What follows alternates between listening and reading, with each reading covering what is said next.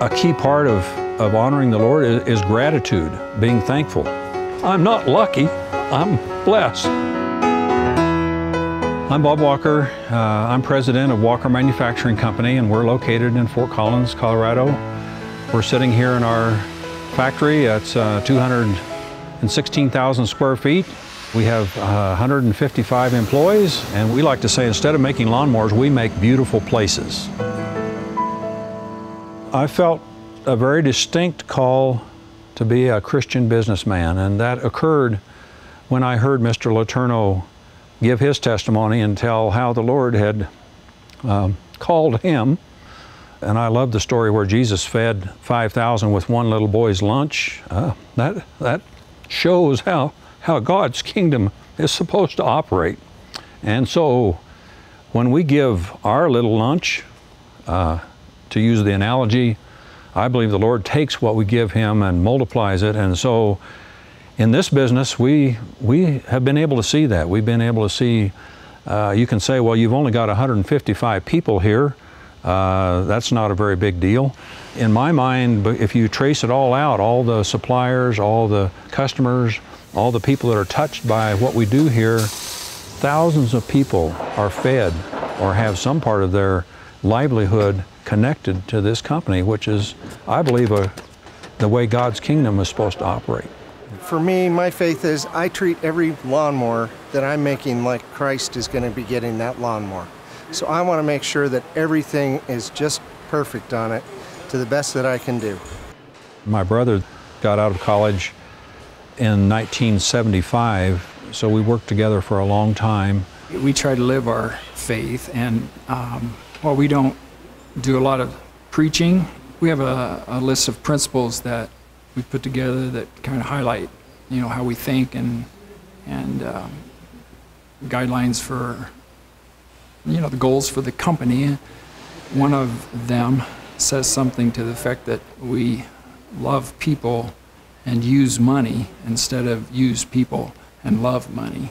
Even though it's a very seasonal business, and that is we would normally, if we just made mowers when we needed them, we would wait and bring a whole bunch of people in, make lawnmowers, and then shut down when we were done for the season. But for us, we felt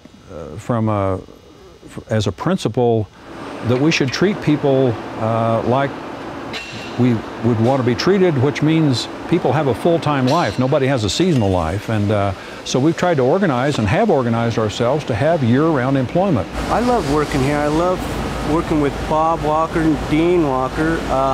They're both true to the word.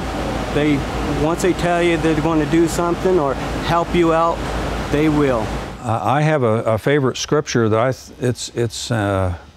it's really helped me across the years. Philippians 2:4, where it says, look not only to your own interest, but the interest of others. So when you face a decision and you say, well, what's best for us? But Scripture teaches we should be looking also to the interest of these other people. It helps answer the question, what should I do? Early in 2009, when we began to move into what we call our springtime sales, they just weren't there. We did not have enough work to keep everybody busy. So I think the Lord, well, I know the Lord helped us come up with a solution to save some jobs. We found some work that needed to be done out in our community.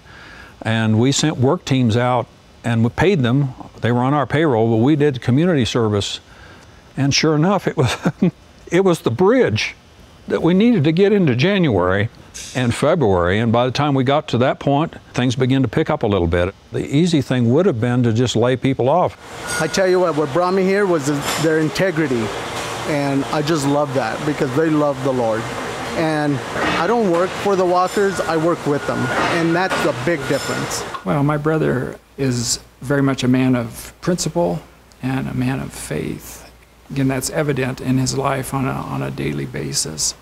And so he's been a very, stabilizing force in our company for years and years, and has really led by example of just walking the walk. A favorite question that some of these business advisors or consultants like to ask you is, tell me what keeps you awake at night.